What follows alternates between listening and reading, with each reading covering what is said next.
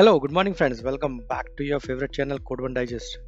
Today, in this tutorial, we will learn about theme extension development to call external API from Shopify UI. I have got many requests from audience that please create a video how to call external APIs from Shopify themes.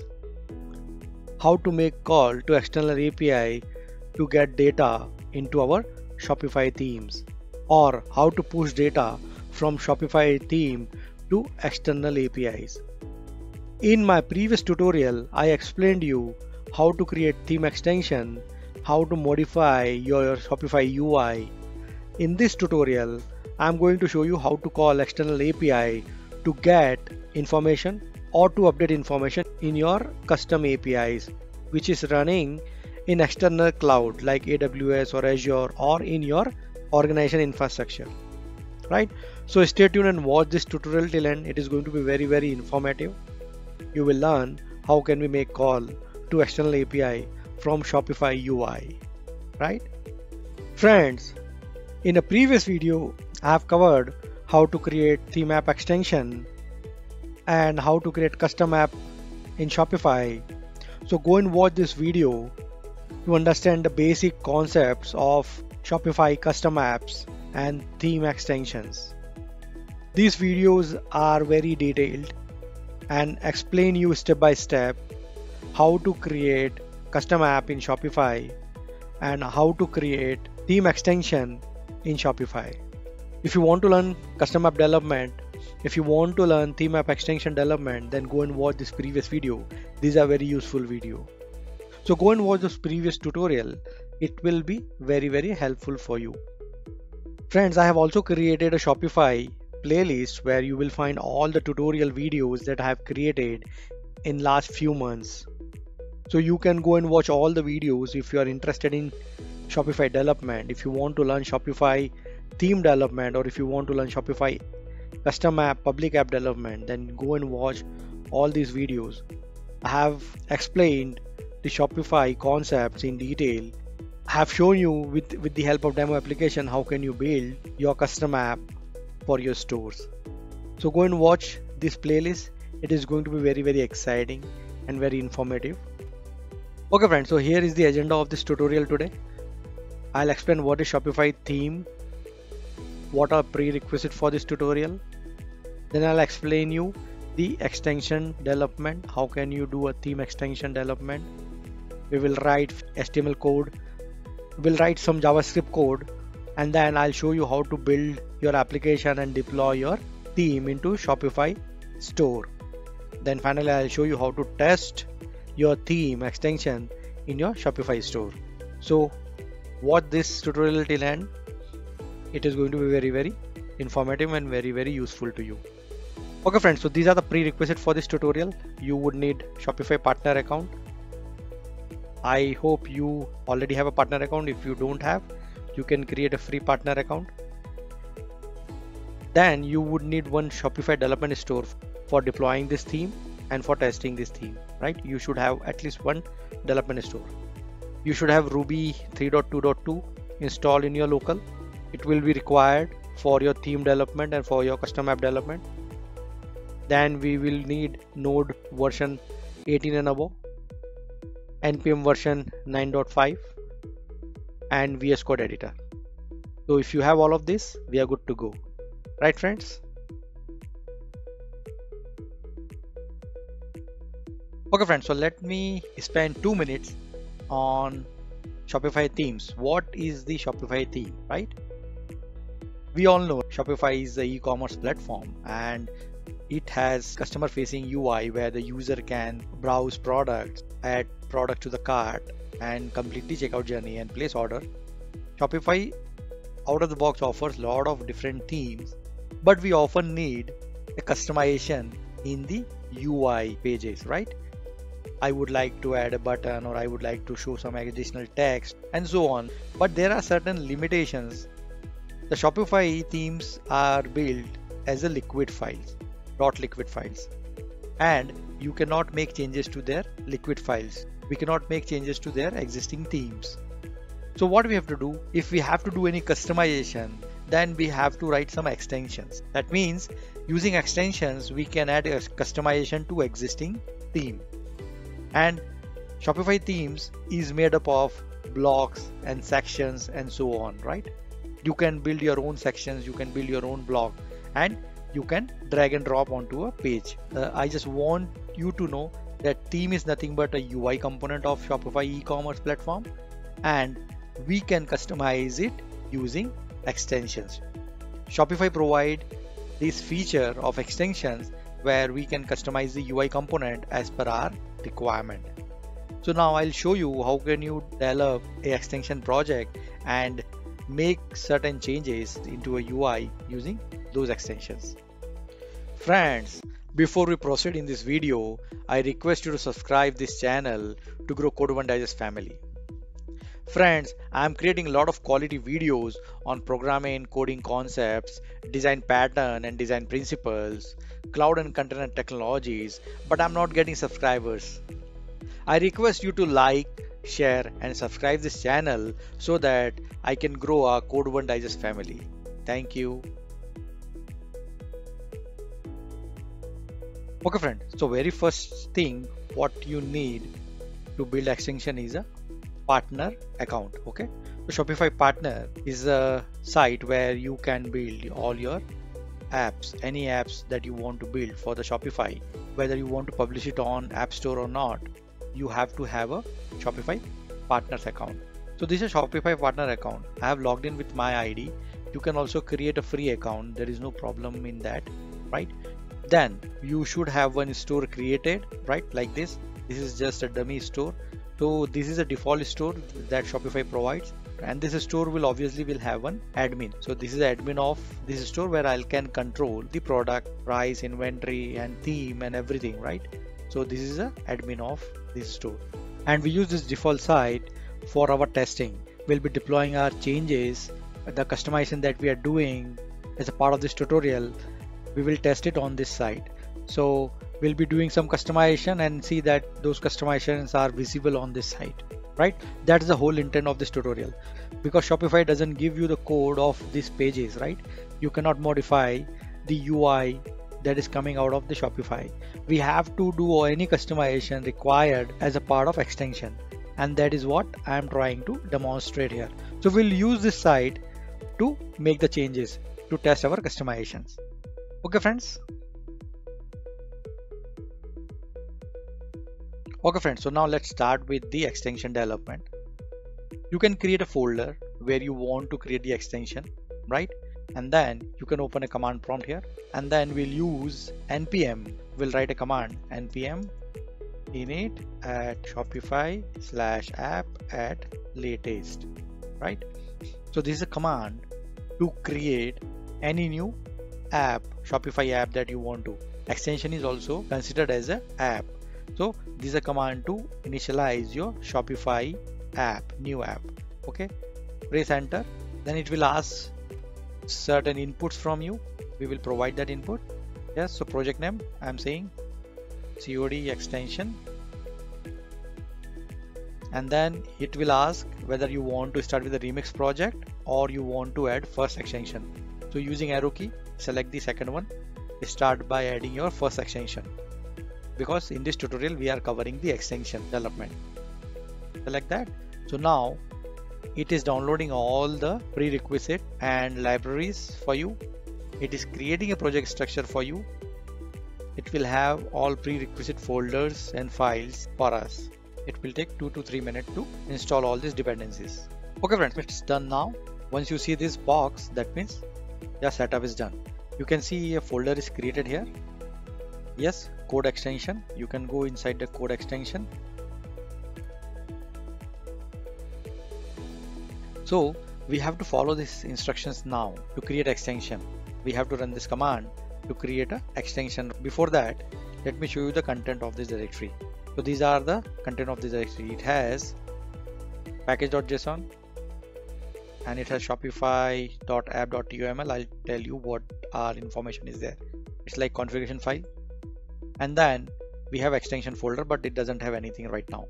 So we are going to add an extension inside this extension directory. That is what we are doing as a part of this step. npm run generate extension. So let me put that command here, npm run generate extension, and make sure you are inside this folder. So it will again ask me few information to generate an extension. Let me do that. Yes, so it is asking me if I want to create it as a new app or connect it to existing app. So I'm saying yes, create a new app. So press enter, and it asking me for the app name. What would be your app name? So I'm saying COD extension. Press enter. Yes, it is asking me what type of extension it is. I would say theme extension. Okay, online store theme extension. So select that and say press enter. Now name of your extension. Okay, so I'm saying COD extension. You can give different name, but I'm keeping the name same everywhere, right? So it is done. I can go in extension and see that. So it is created this COD extension inside this extension. Now what I'll do is I'll load this into my VS Code editor and show you how it looks like. Let me take this path. Okay friends, so now I open the VS Code, go to file and say open folder and give a path here, select folder, right? So now it is loading that project into my VS Code. You can say trust this author, yes. Now if you see the structure here, the very first thing that you would notice here is the package.json. So it has the scripts and all the dependencies. Dependencies says here Shopify app and CLI. So this is the version, it is coming out of the box. We are using that, and there are certain scripts that we are going to use like npm run dev and deploy to deploy our Shopify app. Now the very first important file, configuration file that we should see is Shopify app.toml. So here the important thing to remember here is the client ID here, and one more thing will come here later as we run this, would be the default store where I want to run this app. So that will get updated later.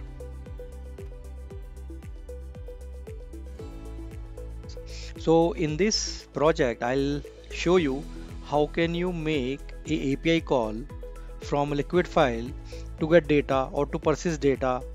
You want to send some data to your server, or you want to fetch some data from your custom APIs which is running into different domain than Shopify, and show it on the page.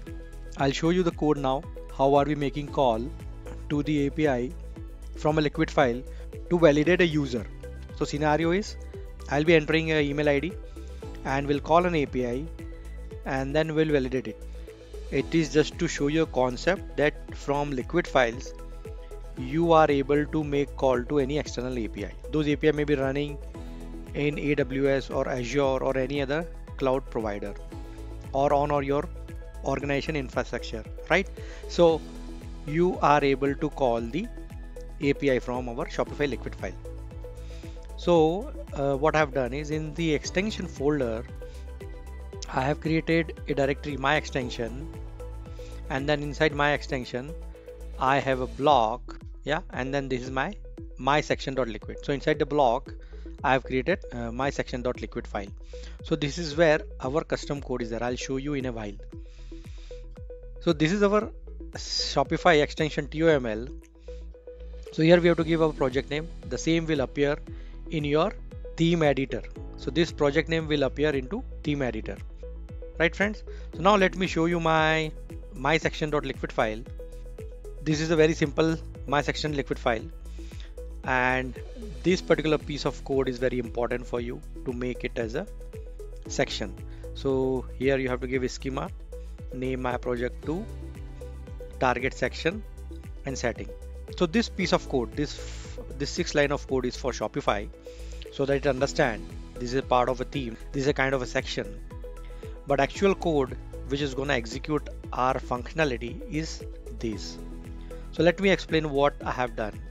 So very first thing, I'm importing the jQuery min.js because I am going to use jQuery min.js to make AJAX call to call an API.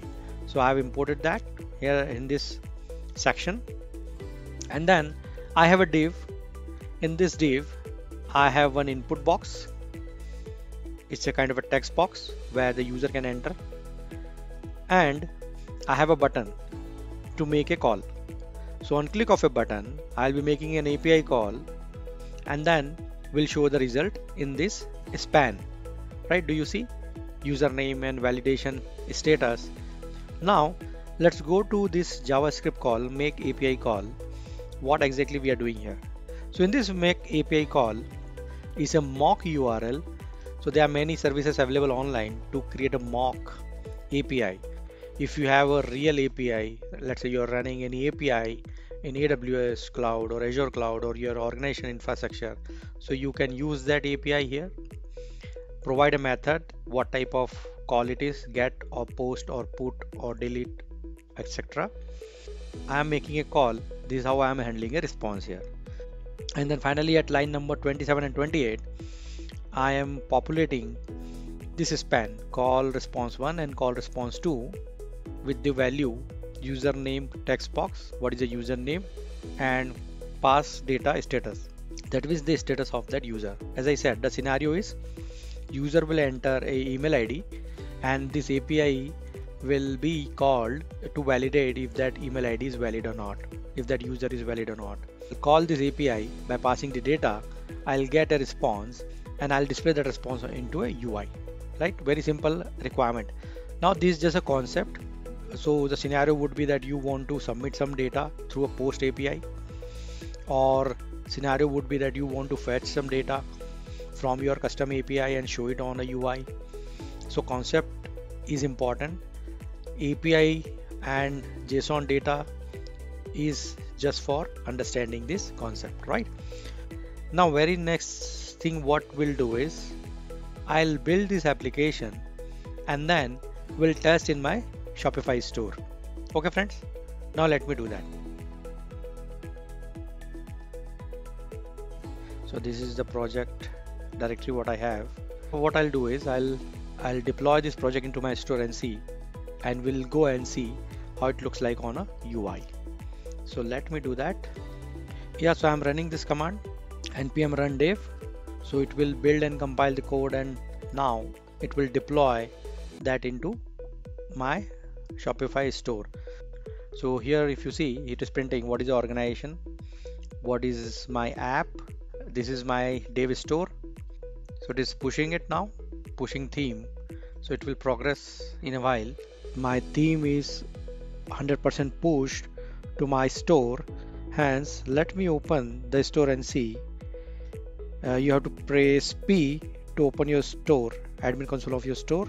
So it will ask you to install your app. So you see, this is my store and this is my extension. So the very first time when you deploy, when you push your theme, it will ask you to install it. So let me do that. So I'm installing my theme here. It will take a couple of seconds, right? So it is done. So it says it is installed. Now what I can do here is go to your store, online store, go to your theme, customize your theme. You come here, say add section. You will see your section inside this apps tab. So inside this app tab, you will see that your my project to my extension is available. Select that. So that form is now available here, right? You can add this section wherever you want, be it home page, be it profile page, or be it your product page, based on your requirement, based on your scenario. So this is just a concept. So this form is there. Now you can test it here as well. Let's say I'm giving pmodi@levi.com and then I'll click it. So I should get some reply, right? So it says username pmodi@levi.com, validation status is valid. If you feel this all look good, then say save. So this customization will get saved and deployed on your store. Then open your store, right? Come down, you will have that form available, and here you can test it that call to API is working fine or not. Yes, so it is making call and getting response. If you want, you can see that in our network calls as well. So let me click this. So you see the call is going to mockbean.io. As I said, right, I have set up an API call. This can be a real API call to your API which is hosted on AWS or Azure or any other cloud or in your organization infra, and then you would be getting a response accordingly. So the response coming in form of this JSON, username pmodilevi.com, and status is valid, hence I am showing that info here, right? So likewise, this is just a concept, as I said, right? Similarly, you can make call to any API, your custom API that you are building, and get the data and show it. You can also make call to push API to push data from Shopify to your own system. But one thing to remember here is you have to handle CORS, cross origin resource sharing problem.